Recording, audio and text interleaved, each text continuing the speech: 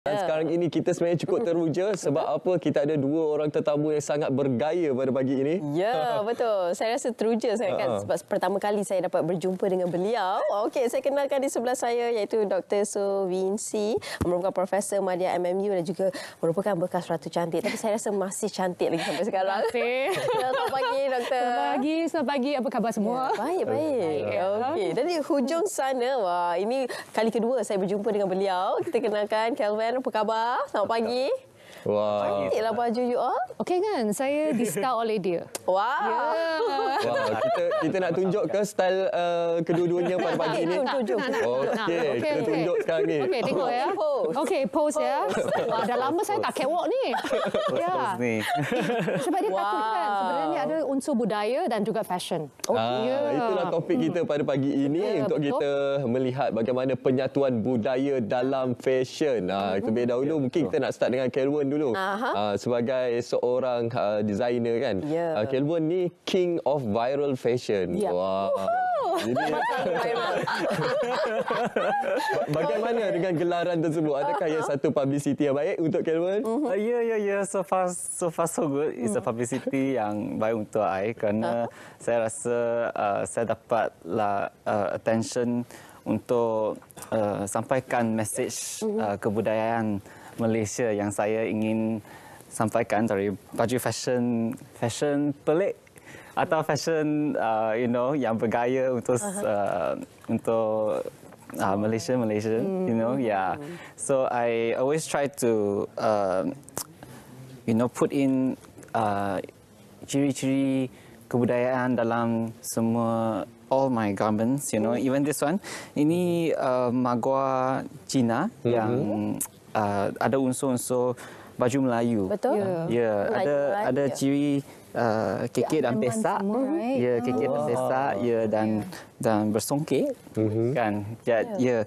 Ini kerana berhati, also we want to promote not just Chinese wear, but a Malaysian Chinese. So what makes a Malaysian Chinese pakaian? What's the beza? Like local produce Chinese wear and also like Chinese wear from China. Apa beza dia? Jadi saya letakkan unsur ciri baju Melayu dengan kekek pesak. So to show the identity of Malaysian. Yeah. Okey, ini antara kelainan yang dibawakan. Kalau kita tengok selalunya design ni memang oversize lah kan. Kenapa konsepnya yang dibawakan tu oversize? Oh, it's a trend. I feel I always try to macam tunjuklah apa trend sekarang kan. Jadi untuk tarikkan perhatian orang yang muda, lagi muda, to make it cool, kerana budaya selalu kan sekarang kami pakai pada hari musim raya je. Tapi saya nak promotekan, orang boleh bergayakan pakaian tradisi dalam tak kisahlah bila-bila pun. Majlis jangan pakai budaya pada majlis perkahwinan je. Atau raya, pergi event kena fashion week ke, boleh pakai pakaian budaya. Yang penting selesa, nampak. Selesa, berangin, Sebenarnya nampak kurus juga. Ya, doktor. Faham kan, perempuan kan? Memahami sangat, doktor. So, of course, saya bekas Miss World Malaysia kan. So I work with a lot of designer. Tapi zaman sekarang macam dia cakapkan, saya tadi ada borak dengan dia. 10 tahun dulu dan sekarang memang berlainan untuk trend fashion. Betul. Sekarang kena viral, you have to attract the attention. Sekarang bukan benda-benda yang kita cakap macam normal je. Sebab terlampau banyak designer. So bagaimana untuk tunjukkan and kita cakap USP, unique selling point. So kena tonjol tapi secara baguslah. Kan secara baguslah, bukan viral bagus bukan yang bodoh-bodoh ya. Betul. Ya, itu. Viral tu dia ada dua. Kita pilih yang mana? Ya, betul. Jangan. Interesting, Interesting. Okey, doktor, dekat Malaysia ni banyak sangat designer kita lihat kan. Dan Kelvin antara salah seorang yang berbakat. Jadi bagaimana doktor melihat design rekaan daripada Kelvin ini sendiri? Saya suka buat homework punya. Semalam saya dah tanya dia, apa lah semua, sebab tahun yang akan datang I'm going to produce music and stuff for macam Malaysia dan juga berbilang kaum dan juga bahasa yang berlainan. So aku tanya dia, aku cakap, okay, can you sew? Sebab banyak orang yang gelar designer tapi tak tahu jahit. Sebenarnya banyak yang kita tahu bahawa mungkin mereka brand owner bukan designer. So macam dia tahu ada beza dan dia tahu all these things. So I was like, boleh tak next year we can mainkan sesuatu yang kita cakap trending untuk music. Sebab music, fashion, budaya gempak. Okey, ada job ada job. Betul. Sebab kena support local designer. Sebab bagi saya, I just told him, aku memang tak suka branded. But I like local designer. Sebab kita anak seni. Kita tak tolong sesama satu lain, then siapa lagi kan? Especially people who do unsur-unsur kebudayaan. Sebab itu yang tak boleh dibeli. Or that will differentiate us from overseas. So we have to support lah. Okey, doktor, bagaimana doktor melihat gambaran dunia fashion kita di Malaysia ni, khususnya dalam menyatu padukan budaya kita dalam fashion ini, seperti yang Kelvin buat sekarang ni? Sebenarnya interesting. Bila saya tengok macam Instagram dia, semua benda kan, you dah tahu kan konsep dia.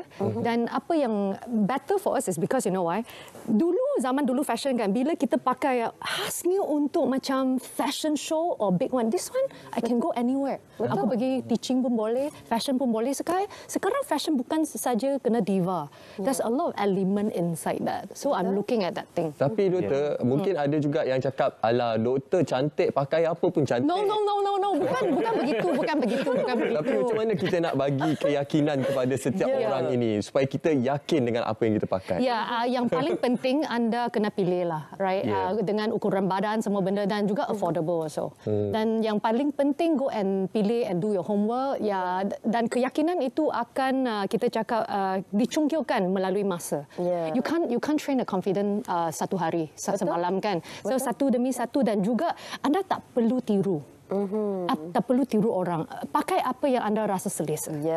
Jangan banding. Setiap orang ada fashion masing-masing. Betul. Ada style masing-masing. Yes, that's why we need designer to customize for us. Okey, jadi kalau kita tengok kan seperti yang Dr. Gandhi memang sangat cantik. Cantik kan? Semalam saya pilih tau. Saya wah, this one very very like stylo, dan juga yang atas kita nampak kan dia macam ada ala macam Cina semua. Betul? Sini pun asam dan songket. Inilah example menyatukan budaya. Dua budaya dan Chinese. Boleh mix and match lah. Rasa pakai dengan semua pun cantik juga kan? Okay, so mungkin boleh komen sikit macam mana orang boleh gayakannya dengan apa yang sesuai. Kerana ini songket skirt yang saya make. So very unique, you know. Songket. Selalu orang guna untuk samping je. Tapi ini upcycle. Saya buat sustainable fashion juga. Jadi yang belakang dia. Doktor boleh pusing sikit. Okey. Wow, nampak tak? Okey. Ada detail juga. Ada detail kan? Jadi saya sewkan jadi nampak dia macam pleating, tapi bukan. So it's just macam ilusi pleating je. Jadi ini songket skirt boleh match dengan white shirt atau jacket pergi office, tailor blazer kan. Untuk mempromosikan kain budaya kita. Okey kan? Yang boleh beli dah. Sangat selesa. Nampak selesa tu doktor. Kan? Selesa dan bergaya. Selesa dan bergaya, berirama. Bagus combination tau. Itu bagus. Okey, Kelvin, kita melihat perjalanan tahun 2023 ni kan. Kelvin dah mencipta pakaian berunsurkan pakaian Melayu, Cina, dan untuk tahun 2024 mungkin juga nak menyentuh kaum etnik di Sabah dan Sarawak. Kampung dia. Kampung you. Sarawak. Banyak kan benda-benda budaya. Definitely in my list. Dalam checklist saya akan shoot kat sana, for Borneo culture and Indian culture. Saya selalu saya ada letak unsur-unsur semua budaya dalam koleksi I punya.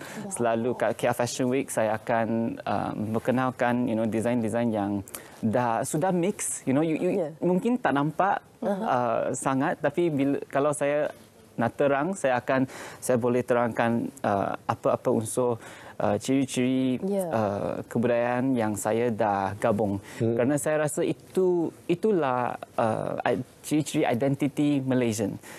Sekarang young people we wear blazer coat, white shirt. You tak nampak. Sorry. Jangan tak. Okay.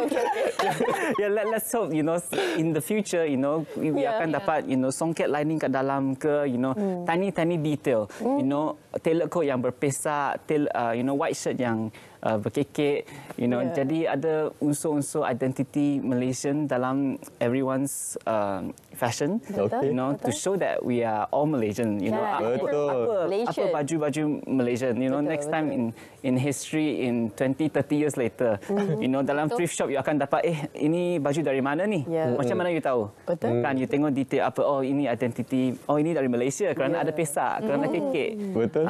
Bukan macam you boleh dapat pakaian dari mana-mana, dari luar negara ke, so I rasa itu specialty produk Malaysia. Okey, banyak tips yang kita belajar.